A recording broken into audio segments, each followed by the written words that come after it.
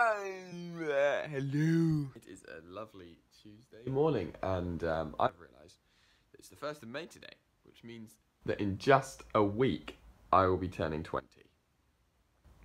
I will be turning 20 in a week. I don't feel like I've aged since I was 16. Problem is, I can't even spend my last week of being 19, like my last week of being a teenager. I can't even spend it doing anything fun. I've been revising the entire time. Why? Also means that I'm probably going to be home in a month. Like, wow, that's crazy. I can't remember when I came up to Bangor. I think it was about 3 weeks ago. So I'm already nearly halfway through. That's really scary. I'm all showered up and ready for the day, so whilst I'm waiting, I'm going to have a look on the news for a topic to talk about today. The topic I've decided to talk about today isn't very, recent, as in, this article that I'm referencing from is, from a week ago or so, but it's something that I've studied in my degree, and it's nice to see a development as, I've only just finished studying it, and now there's developments in the field. It's fantastic. But basically, it's about the bees and how the EU has finally started supporting a complete or near complete ban on neonicotinoid, pesticides, fertilizers, which is fantastic, incredible. If you don't know what neonicotinoids are, they're the most widely used pesticides and insecticides in the world. Not everyone uses them because they have been banned in places thanks to research on the effects on invertebrates like bees, but they're still the most widely used insecticide in the world. And basically recent research has outlined the catastrophic effect that it has on insects, but specifically bee species. It doesn't I can't even word. These insecticides are administered to crops where they then leach into the soils and then into neighbouring flowers. So the thing is that the insecticides don't impact the bees from the crop itself, but actually from non-target plants, flowers on a bank of a field. So that's the incredible thing, is that they're not actually directly influencing the bees, and that means that they're not in strong enough toxicities to kill the bees. However, it does stop their homing ability, and for a bee, a homing ability is really vital because bees have to travel miles upon miles every single day to get pollen from plants. So if they can get all the way there and then their homing gets fucked up, then they fly back in whatever direction they think they're meant to be going in, but they're not going in the right direction. They don't know where to turn. They tend to follow lines and landscapes, but if they don't know where to turn because their homing's off, then they get lost and they die. And basically neonicotinoids have been attributed to this characteristic of colony collapse disorder, where entire colonies of bees and other species can be lost in, days. Now in the EU, bans for these neonicotinoids started in 2013, but we didn't ban all of them. We only banned, I think, 3 types. I can't remember the names of the types. I'm not that clever. And so that applies to the majority of crop types. However, you could still argue for extreme cases, which I think is a bit stupid. So you could say, oh, I've got a real insect problem, I really need these pesticides, and then the EU would be like, yeah, sure, fine, you can use them in this circumstance. And the EU has proposed total bans since last year, and I think last November, Michael Gove, who's now our Environment Secretary, somehow, despite the fact he fucked up the education system, he said that he would the UK would back these total bans. Problem is, obviously, there's conflict in there where farmers don't want that to happen. They want to be able to use them. Since the partial bans and such, and almost total bans, there hasn't actually been that much of an impact on bees. They haven't stopped dying, and I think that's because you can't just stop the chemicals being there. They're administered on crops in such a large volume that really they're going to be sticking around in the soils for a long time. Their half-lives are quite long, these neonicotinoids, so they're going to be sticking around for a while, hence why there's no current super trends in bee increases. Basically, the point of this being in the news is that now the EU has supported these total bans, which is fantastic, and if they come into effect, which I hope they do, and I hope that Britain follows suit despite the fact that we're going to be leaving the EU, I think that they can only use neonicotinoids when they're inside, so if it's in a greenhouse, where pollinators don't actually get access to the plants. So I think it's a ray of hope, and it's something I really care about is bees. They're not like a species I'd like to study in the future, but it's always a species that I've noticed has been on decline. I used to see bees all the time when I was younger, but now they're quite rare and you often see them just dead on the pavement. So it's quite nice to see the widespread community, like for the most part, accepting these bans and saying they're a good thing, because they are, because without pollinators, humans are pretty much screwed. Our food systems are dead, our like plant regeneration cycles are dead.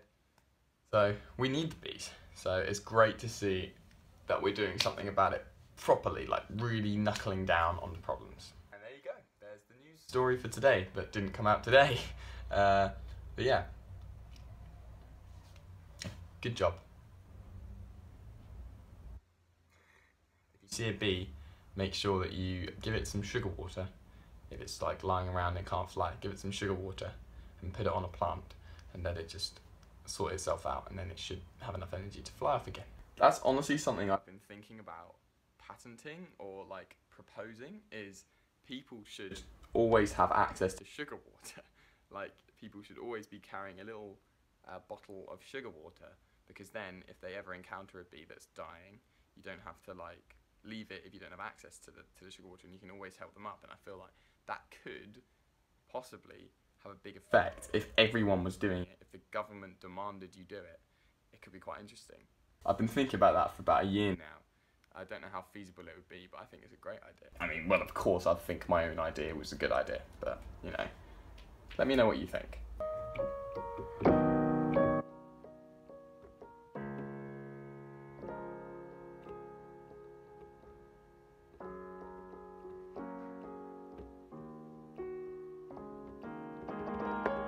Currently sat on the floor sorting out my laundry for the day. I won't be able to put it on till later, but I have just prepared it all, so I know what I'm going to put on first. I'm going to have to do 2 lots, which is very disappointing, because that will set me back a lovely £4. It's looking pretty grey out there, so I've put on my coat. I mean, I don't put my coat on that much. Like, I find any excuse not to wear a coat. Even when it's raining, I'm like, I don't need a coat. But now, I don't have any jumpers because they're all in the wash, so I kind of have to. He's just got here, so we can go to the library. And what did she say? Doesn't matter what I Yeah, what you said? Right, what she said. We could have a cuddle now, because then we won't be wanting one when we're there. It makes sense. Any excuse, huh? Any excuse. I tried the library and it was full. So we're now not going to the library, and we're going to do work at home instead. Yeah, bought myself some lunch. Eddie bought a fuckload of porridge oats, and now she's browsing the freezers. Fun. Yeah, I'm just gonna have to work at home now.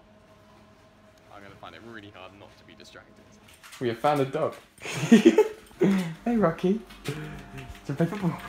Come on. Come on. Whoa! He's done you. He's done you. Oh, well done. Did not make me. Shit. I just got feedback from my project plan and risk assessment, and what they've written on it is fantastically researched and overall amazing effort. I haven't got a grade back, but that made me feel so happy. Don't know how they'll feel when I change my location though. Come here. He's ours now. Aww. Why are you so big? He's so fucking massive, isn't he? Oh, he's happy. He's happy. Oh my god! In other news, for my lunch, I have a chicken and bacon Caesar triple wrap box and a veggie samosa. I'm going to do some revision now and quickly check through my risk assessment and then send it off to be marked. Really happy with how good the feedback was on that thing. Hopefully I can produce a project plan that's good to like show them that it, like, my grades, well, so that my grades will be good. I'm currently doing some revision, but in the meantime I've got my little brother to send me the code for our Iron Man DVD we have at home so that we can watch it tonight. I thought it was quite cool because I completely forgot we owned it on DVD. So I asked him to check the case to see if there's one of the download codes that they sometimes have with like Blu-rays and stuff. And there was one, so I can watch it anywhere I like. So I'm just downloading it now. Yeah. So I just got a text from Ellie, and she's always worried about like how much money she's spending. She's always like, "Oh, I'm spending too much money," but she just sent me a text saying, "I want a takeaway tonight." So bit contradicting yourself there, Ellie, but apparently there's a chance we'll get a takeaway tonight. And I like takeaways, so I'm not that opposed to it. It's just money. So Ellie and I decided to get Indian takeaway. She's just on her way here now to pick up some of her stuff that she left here, and then we're going to walk up to hers. I think I'll place the order now so that we walk up, and then it will take less time to, like, overall to arrive for us. And we're going to watch Iron Man. And I'm pretty sure anyway, that she should be coming down the road pretty fucking soon. Yep, perfect timing. There she is. I am incredible. You're cold. Okay, let's get you in. Apparently we've got second guesses about whether we're going to get a takeaway or not. It's up to you. No, it's not. It's up I've to you. got the money for it. I just don't want to make you spend money. No, but I'm happy doing it. I don't care. If you want to get takeaway, you can get takeaway. I don't care. And then we won't get any. There's no preference for me. I would happily eat takeaway. I'd happily eat normal food. I just feel like otherwise it's going to be a bit of a shitty dinner for you because it's just going to be like chips and beans. Should we get takeaway then? I would like a takeaway, but if you don't want to spend money this week as well as next week on meals out, then that's fine. Because I would rather go out for our anniversary than have a takeaway today. So you decide. We'll get a takeaway. Right, we've ordered the food, so now it's time to run and find it. Like a faggot? I didn't say like a faggot, I said and find it. I'm pretty sure I did anyway. I'm definitely sure I didn't say run like a faggot. If you want to run like a faggot, that's fine. How do faggots run? Isn't a faggot, faggot's like a meaty thing. It's like giblets, I'm pretty sure. Oh no, faggots aren't that. They're kind of like meatballs. Yeah, we had faggots at the pig. I'm waiting for food. I want my takeaway curry. Are you hungry? My stomach rumbled earlier. I'm trying not to think about it. What tummy? We got the food. The food's coming. The food's coming. We have food back, and it's really windy and cold. And we're cold and windy, and we need to get inside. Come on, let's go. Oh yeah. That's a feast, isn't it? Hundreds and thousands of rice. Oh, you excited? Get me excited. Oh. Your rice looks really nice. Yeah, I know. It's full of. It's like a garden. Looks like a garden. Does look like a garden. We're gonna sit down and watch some Iron Man. So we've got naan bread. I've got korma. This is special rice. There's egg and veg in there, and Bombay potatoes, which are quite spicy, but rather nicey. And you've got naan, normal pilau rice, Bombay, and vegetable balti. Yeah, I think so. Balti balti. Oh, get on Instagram. So nice. We've already gone back for seconds. I'm only like 15 minutes into the film. It's just a shame it costs so much money, really. Just had a nice little shower before bed. Put my hair up. Now it's time for a pedicure. A nice little toe cooking session. How cute. Relationship goals, eh? These aren't strong enough for your... Yes, they are. Be brave. Thank you. Right, I think it's about time we went to bed, don't you? Yeah. Okay, guys. I think we'll wrap up the vlog here today. If you have enjoyed, make sure you leave a like, comment, subscribe. And if you do that, you will see us every single day doing what we do best, eating. Yeah, I guess we'll see you guys tomorrow. What are we doing tomorrow? I've got a test. Yay. I've got an assessment due. Not a very nice day, but we'll see. What? What is it? Look how tiny he was. Is that Cracker? Yeah. Is that Cracker? Why is my phone doing this? Oh my god.